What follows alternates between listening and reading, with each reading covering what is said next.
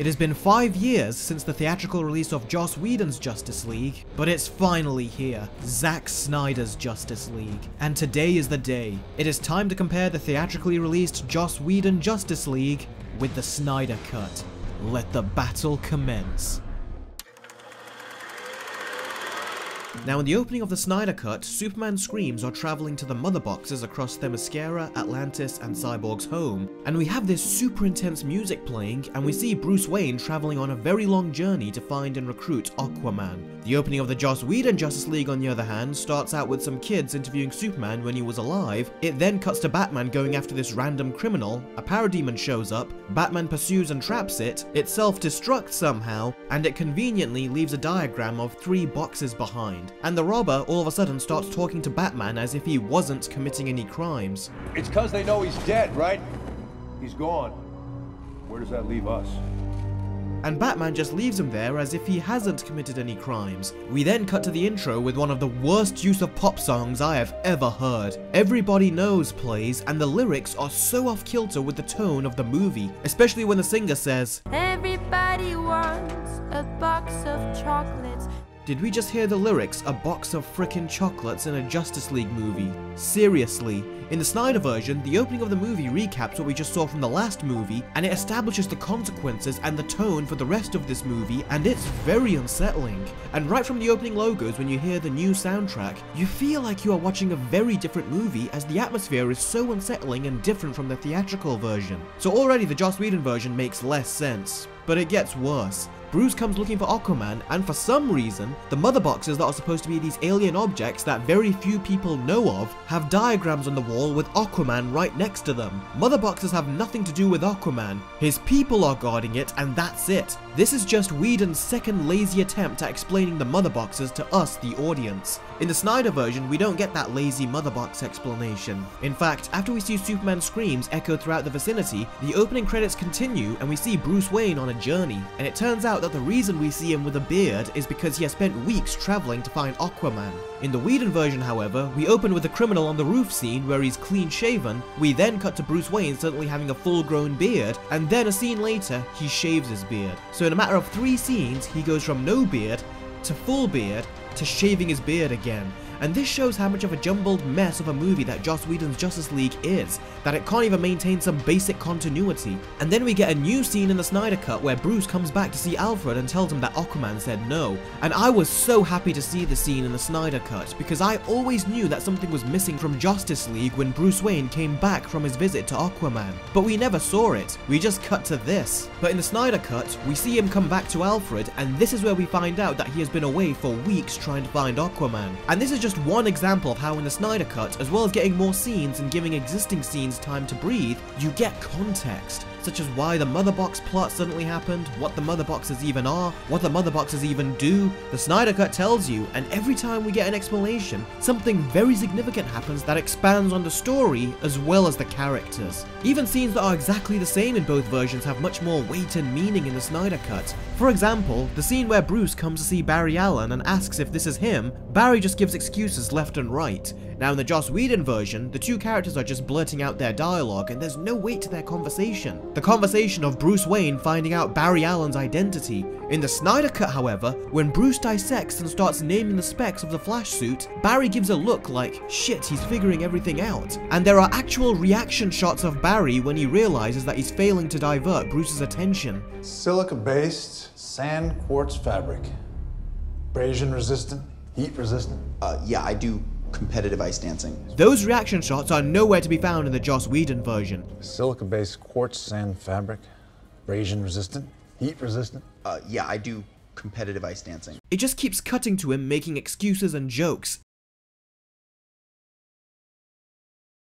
You can actually see some intelligence from him in Snyder's version, and that although he's joking, he's actually taking this encounter seriously. So watching this scene, even though it is pretty much identical, there's more of a weight with Bruce Wayne and Barry Allen's first encounter. That weight was nowhere to be found with the same scene in the Joss Whedon version. So even though the Joss Whedon version has several more or less identical scenes from Snyder's version, watching them again in the Snyder Cut feels different, and they have a much bigger impact than they did in the theatrical cut. Also in the Snyder Cut, there is some calculated cat and mouse music going on in the background throughout this entire scene. In the Whedon version, there is a pop song in the background, then the music stops, and then Barry goes on about brunch, which is an obvious Joss Whedon addition. So I am using this scene as an example, but if you were hesitant like I was to watch the same Zack Snyder scenes again that we saw in the Joss Whedon version, rest assured they are handled much better in the Snyder Cut, to the point that they take on a deeper and sometimes whole different meaning. And when you look at some of the scenes that Joss Whedon could have used but instead decided to reshoot and alter, it honestly comes off like he thought the scenes that he wrote and shot were better than the originals from Zack Snyder. And they honestly aren't. Like brunch. Like, what is brunch? You wait in line for an hour for essentially lunch. He said that you were the thirstiest young woman he ever met. Hungriest. That's the plan. Okay, we're not ready for racially charged. Wow, it's like a cave. Like a bat cave. I find it hard to understand why he refused to use the better scenes from Snyder and decided to go out of his way to substitute it with his scenes that were clearly inferior, and I can only assume it was down to his ego. And his ego makes no sense to me because he decides not to use this completed special effects shot of Flash saving hostages because he thought it was too confusing for audiences. I am not kidding.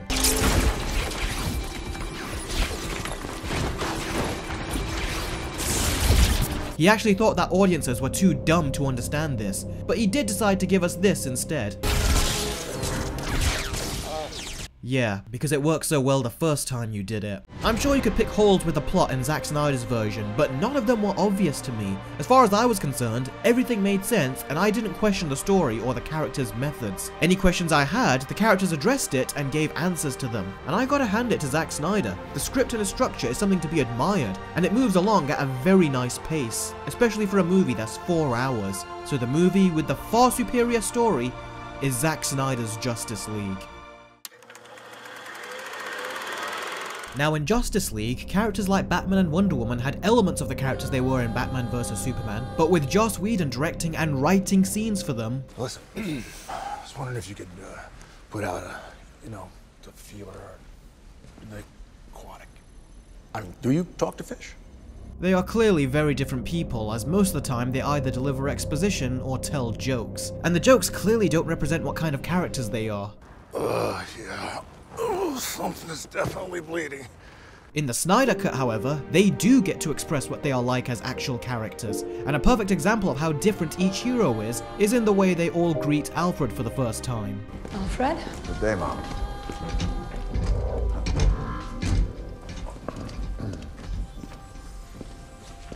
It's badass, Alfred. Also, each of the characters have arcs, and they have epic conclusions to their arcs. This is especially the case for Flash and Cyborg. Barry has one with his dad, and Cyborg has one with his family and himself. And when Barry runs and says, Dad, whatever happens, I want you to know your kid was one of them, Dad. One of the best of the best.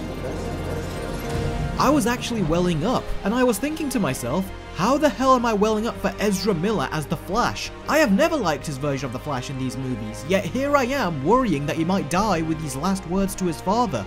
That was a beautiful effect, by the way, and it was very nicely incorporated into the story, and also sets up his future movies nicely. And when he was successfully reversing time, I was like, look at him run.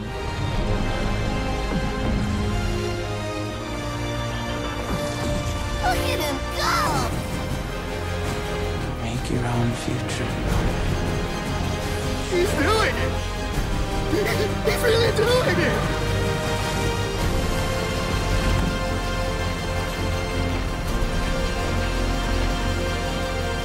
Yeah, I know, I'm quoting Teen Titans Go, but I never thought I would be praising a Zack Snyder movie this much either, so there you go. And the music that played during this scene was tragic and inspirational and epic at the same time. And like I said, it almost made me well up.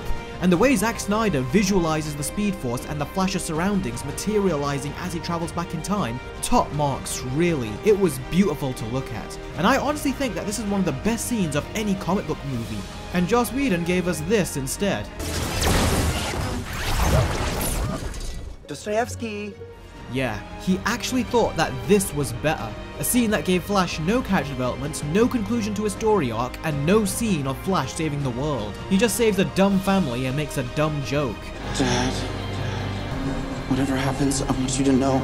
So as far as Barry is concerned in this scene, he's risking his life to do this. And this suddenly made me realize, hold on, he has a journey in this movie too. I didn't even know the movie was giving him an arc, but after he repeated his father's words to him, I realized he was having an arc throughout this entire film, and I didn't even know it. I want you to make your own future. You're living in the past. Make your own future. Make your own future. Make your own past. It's all right now. He had a journey going from this when Bruce met him. Stop right there. I'm in. To this. What a hero.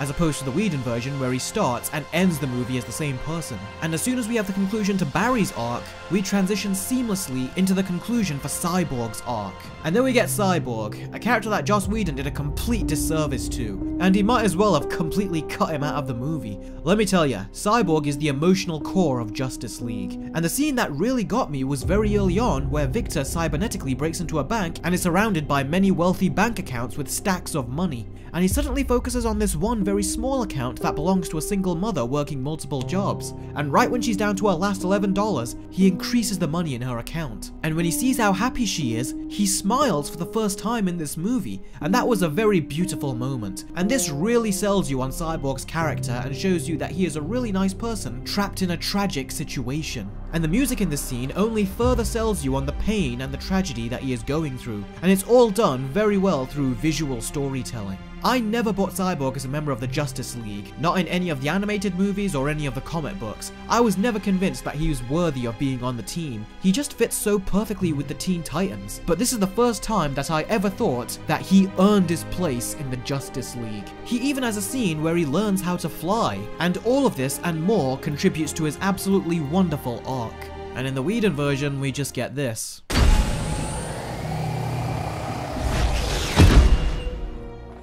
Couldn't do that last night. And it doesn't stop there. In the Snyder Cut, Aquaman and Wonder Woman talk about how Atlanteans and Amazonians hate each other, and they find common ground here and grow to respect one another. And he even offers her a drink in the end, which, coming from Aquaman, is a big compliment. Now in comparison, this is their bonding scene in Joss Whedon's version. You're gorgeous, and fierce, and strong, and I know we went to war with the Amazons, but that was before my time. It's literally just a joke, no development. Why would Joss Whedon reshoot this and not just use this scene that Zack Snyder had already shot? It makes no sense. And I love the teamwork here, like when they arrive at Star Labs to find the Superman ship and resurrect Superman, and Batman says to Cyborg, Victor, clear this place out. Done.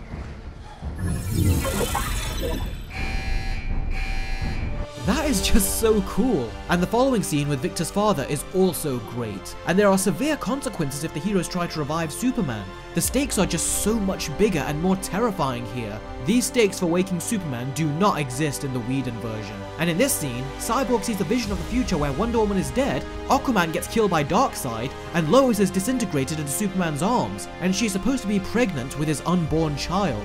And then we see a future where Earth is conquered by Darkseid, and Superman is evil, and has killed all of the Justice League. And it's a terrifying visual, and it doesn't feel like cheap sequel baiting either. It actually feels like there are severe consequences to bringing someone back to life. You hear that, Marvel? And there's no cliched bullshit with Wonder Woman arguing with Batman about bringing Superman back. The team does have cold feet, but they very smartly come to the conclusion that there is no alternative, and watching them revive Superman was just so nerve-wracking and terrifying in the Snyder Cut. There was also tons of great humor in the movie as well, and me and my brothers were still laughing at some of the jokes several seconds after they were over, and I didn't expect that. And throughout this movie, I was constantly thinking to myself, how is this from Zack Snyder, the guy that gave us Man of Steel and Batman vs Superman? In comparison, they feel like movies that are made from a much less experienced filmmaker. There was also humor in the battles as well, such as when Cyborg couldn't use his arms to stop Superman and then resorts to wailing on him with his smaller hands. And it's funny, but the scene is still so dark and intimidating. With all of the jokes, the danger of the plot continues and the jokes don't meander or deprive the movie of tension. I'm sorry, you have a satellite? F6. Right. So in the Snyder Cut, the heroes have far more personality to them, and they each come away feeling like much more fleshed out characters with a definitive arc. And granted, Joss Whedon didn't get the time to flesh them out, but with the time he did have, he decided to spend it with a Russian family and with dumb jokes rather than scenes where the characters could bond. So of course, the movie with the far superior heroes is the Snyder Cut. Now Steppenwolf, I mean, just look at his design in the Whedon version.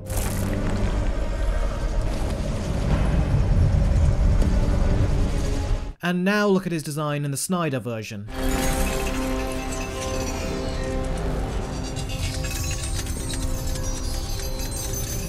Do I have to say more? And now listen to how in Whedon's version Steppenwolf sounds. Where is my mother box? God, it sounds like he's just whining. And now listen to the way the line was directed in Snyder's version of Steppenwolf. Tell me, where is the mother box? Yeah, calling Joss Whedon's Steppenwolf a cartoon character is an insult to cartoon characters. He comes out of nowhere, he constantly, and I mean constantly, monologues, and the only thing we know is that he wants these mother boxes to destroy or take over the world. And he only once says, "For the unity."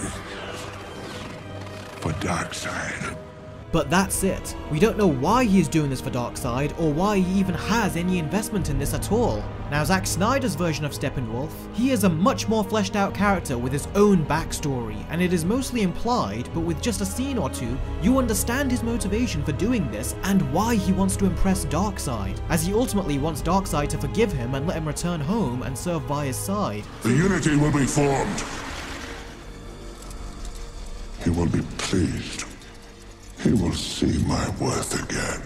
So he is essentially going on a redemption story, and it gives him, Darkseid, and Desaad a history as well, so the villains don't feel like they suddenly exist when the movie starts. And to give what is essentially a henchman this kind of backstory is really quite impressive. And listen to how it sounds when he says for Darkseid. For Darkseid. He picks his moment when to say it, and because you understand his motivation, it doesn't sound like generic villain dialogue, like it did with Whedon's version. He also has this badass stare down with Wonder Woman where he tries to go for his axe before she can attack him, and then we transition into his first fight scene with the Justice League. And here's how the fight starts in Whedon's version. Yeah, a choppily edited mess. Now when Steppenwolf sets up camp for his mother boxes at an abandoned power plant, the parademons tell him that this place is toxic. So it makes sense why Steppenwolf set up camp here. But he didn't count on Joss Whedon, as in his version he had a family live here. And in general, Zack Snyder's Steppenwolf speaks a lot less bullshit than Whedon's version. Like I said, Whedon's version just kept on monologuing, and he wouldn't shut up. But Snyder's only really talked when he had a reason to talk. You were born of her. A creature of chaos. Kill them both. Amazon. And whenever he's around, he causes a lot of trouble for the Justice League, and it becomes apparent very quickly that without Superman, they cannot defeat him. And the more he succeeds at getting these mother boxes together, Darkseid is getting closer to conquering the Earth. And you really feel Darkseid's presence in this film. And with all the visions that Batman's been having and that we see from Cyborg in this movie, you really fear for that nightmare future. Something that I originally thought was just a cheap way of sequel baiting, but now I see is a great way for building up tension. Especially for the conquering the world plot point that we have seen so many times. It's actually a lot more scarier in this movie. Now something that I noticed is that this movie really builds up Darkseid. At first Steppenwolf requests to talk to him, but that never happens. Then later on in the movie, he actually has a meeting with him, and before he shows up on their alien Skype call, the parademons all bow down, and then he materializes right in front of Steppenwolf. And we still don't see him properly at this point. We see flashbacks of him long ago in the past, as well as flashes of him later on, but it isn't until the end of the movie when the mother boxes synchronize and the Justice League lose that we properly see him in all of his glory in present day. And the slow reveal was masterful in this movie. Additionally, Darkseid has a terrifying theme that accompanies him, and it really gives you this horrifying feeling of dread.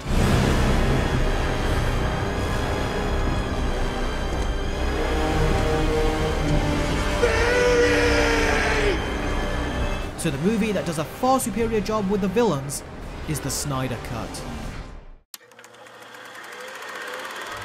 Now, all of the action scenes in Justice League were taken directly from Zack Snyder. There was one action scene that was added, and there was a couple of other tacked on elements to the final battle, but besides that, all of the action in the Whedon version is from Zack Snyder. And looking back at Whedon's action, you can just tell that he didn't know how to cut it together, and it doesn't hold a candle to the execution from Zack Snyder. And I also loved the extended battle between the gods and Darkseid, which is practically transformed in Snyder's version, and is actually epic now. Also, in Whedon's version, they said it was Steppenwolf that the gods fought, whereas in the Snyder Cut, it's Darkseid. And Darkseid does what any power-hungry villain would do. He actually makes an attempt to take a Green Lantern ring. He doesn't just watch and ignore it. I could also see why you needed the whole Justice League to come together and take Steppenwolf down in the Snyder version, because he would really hold his own when he would fight the League. Hence the League had to bring Superman back to life to defeat him. And yeah, even when Superman is here, the tension is still there, as he does not equal an automatic win. Bad stuff can still happen, and bad stuff does happen. The characters lose, and they all die. In the Whedon version, once Superman arrives, there is no tension left. And on top of that, the battle the characters have is a cakewalk compared to the Snyder Cut. In Snyder's, each character has a big role to play during the climax, and when Superman does show up, he takes care of Steppenwolf and then they all gang up on him, and it was so awesome. And watching Wonder Woman smile made you feel happy that the characters are finally overpowering Steppenwolf. Although that happy moment is short-lived. In the Whedon version, Superman has a less cool entrance, and not only that, but he gives Steppenwolf a couple of hits, and then he leaves the team to save some civilians. But it's like, wait a minute, why are you leaving? The Justice League are still unable to defeat Steppenwolf. They still need you, you know, Superman. Well, that's all Joss Whedon, because in the Snyder version, once Superman shows up, he is here to stay, and he's with the team until the very end. Also, the stakes feel much more gigantic. In the climax, they are fighting for something big, whereas in the Whedon version, they are fighting for the same thing, but the stakes have been so poorly established that it feels small and insignificant. Like, yeah, who cares if they beat him or not? But here, you are really rooting for them to stop Steppenwolf and prevent Darkseid from invading. And I was shaking in my seat throughout the second half of this movie, especially the climactic action scene. There's just so much variety to the action scenes, and the R rating definitely made it more entertaining. And it is glorious, and yes, even epic. And you guys know how I don't use that word lightly. And this is especially helped by the amazing new Justice League theme, and you really feel the impact of watching the League work together as a team. And when Batman was almost killed by the Parademons, Wonder Woman saves him and he keeps driving to his destination by himself, and then suddenly the music ramps up and Cyborg and Flash show up by his side. That gave me so much chills and it made me smile. It was such an epic shot, and the message of teamwork came through so well, and it was just a beautifully put together scene. The same goes for the teamwork in the rest of the climax, whereas in the Whedon version, you can get Alfred to say this during the final action scene. This isn't the plan. No, Master Wayne. This is the team. But I don't buy it. This is not the team. This is the team. And this final action scene was so good that I wanted to revisit a couple parts of it before going to bed one night, and I ended up watching it all over again 3 times. This is honestly one of my most favourite action scenes in all of comic book movies. It just has so much layers to it, and it is a massive improvement over the climactic battle in Justice League. And I love when they send the head of Steppenwolf back to Darkseid and they just stare at each other. All of them have now met for the first time. What a way to end the fight, as opposed to breaking Steppenwolf's axe and then saying, "You recognize that smell? Fear. No! Leave me! That was just so pathetic in comparison. In Snyder's version, the first thing he does is break the axe, and then we have a whole battle to go, as well as a great finisher. The action, much like everything else in Justice League, is not even a shell of what it is in the Snyder Cut. So the movie with the far, far, far superior action is Zack Snyder's Justice League. Speaking of the conclusion for both versions end the characters in very different places and in very different ways. This scene doesn't seem so preposterous and sequel baity anymore, and I love the context behind this scene. He's dead. What? My father. His father's dead because of us. How do you go see my father? And off he goes to his awesome movie. Cyborg moves on and accepts who he is, completing his arc and furthering his character, and when you see how happy the Flash is that he fulfilled his father's wishes and has become one of the best of the best and now has friends, that actually made me happy. And the ending to the Snyder Cut feels like a much more earned and accomplished ending. The 2017 movie is not even a shell of what the Snyder Cut is, not even close. Even calling it a shell is giving it too much credit. This very average action scene was turned into one of the best climactic action scenes I have ever seen in a comic book movie, and definitely one of the most epic. And in the end, it feels like Batman brought this team together for a reason, and you can see his accomplishments with this lineup here. The movie was idiotically mandated a 2-hour runtime from the incompetent studio back in 2017, so Joss Whedon had a tough job ahead of him, I get that. But why would he waste his 2-hour runtime with pointless scenes and that damn Russian family? I will never know. All in all, when you see the Snyder Cut and then look back at the Whedon Cut, it's not even about anything, and the stakes are so minuscule in comparison. Even though the fate of the world is at stake in both movies, it just feels so much more important, epic, and terrifying in Snyder's version. It feels like there is a reason for this movie to exist, whereas the Whedon Cut feels like a complete waste of time and doesn't need to exist. It's time for the scores. Justice League gets a 1 out of 10, and Zack Snyder's Justice League gets a 9. This is honestly my favorite Zack Snyder movie. I feel like the problems I had with the prophecy dialogue in Man of Steel, the slow and imperfect storytelling in Batman vs Superman, it has all been fixed in Justice League. Even if you look at the stingers later on that Zack Snyder shot recently for this movie, the dialogue and the direction is also really well done. So you can really tell that Zack Snyder has learned from his previous movies, and it's because of that I really want to see more of his Snyderverse. And I really hope that Warner Brothers get on this and make the Snyderverse the main selling point for HBO Max. Do you know what really shocks me? Is that Snyder's version of this movie was released in 2021. It was supposed to release 4 years ago in 2017, albeit a mandated 2-hour version of it. So despite having so much more comic book movies released within these 4 years, this stuff still takes us aback now. So imagine how much it would have blown us away back then in 2017. There are honestly so many scenes in this movie that are the best I've seen in any comic book film, and I really didn't expect that. The movie also had a lot of heart, and you can see the passion that Zack Snyder had for storytelling when watching this. Now yes, I still have some problems with the Snyder Cut. One is the song numbers. They went on for too long, and in some circumstances, they got really weird. The second problem is how this really great scene between Martha Kent and Lois Lane was ruined because it turns out that this wasn't really Martha, it was Martian Manhunter. This takes away from the great scene between Martha and Lois, and it also takes away from a later scene where Martha reunites with Clark. And yeah, as you can tell by the joke in this video, I hated the new Gladiator theme that accompanies Wonder Woman throughout like 90% of the movie. Also, the mid-credit scenes were tacked on to the actual ending for the film, and that was a terrible placement. Aside from that though, this is the first Zack Snyder film where I don't have any major problems with it. The last few months have been a disappointing time for comic book content for me. Both Wonder Woman 1984 and WandaVision really disappointed me, and I never thought that it would take a Zack Snyder film to make me feel this happy. And it especially helped Wonder Woman's image after what 1984 did to her. Another sign of a great comic book movie is when it makes you want to pick up a comic book. And Zack Snyder's Justice League is the first comic book movie in a long time that has made me want to pick up a comic. Everything in the Snyder Cut was better. The story was better, the structure was better, the characters were better, the action was better, the music was better, the villains were better, even the jokes were much better. Every new addition that Joss Whedon shot and included was entirely pointless and worse in every conceivable way. When we look back at the Joss Whedon Justice League, it is embarrassing that this was the first Justice League movie that we got. But after watching Snyder's version, this is more than worthy of being the first Justice League movie that we get.